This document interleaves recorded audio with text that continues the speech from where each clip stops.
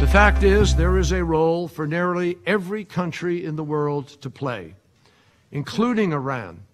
According to multiple reports, Iranian aircraft have bombed Islamic State positions in Iraq, and the United States is aware of the attacks, though not coordinating with the Iranians. Al Jazeera footage filmed on November 30th reportedly shows an Iranian fighter jet attacking ISIS in cooperation with Iraqi troops on the ground near the town of Sadia.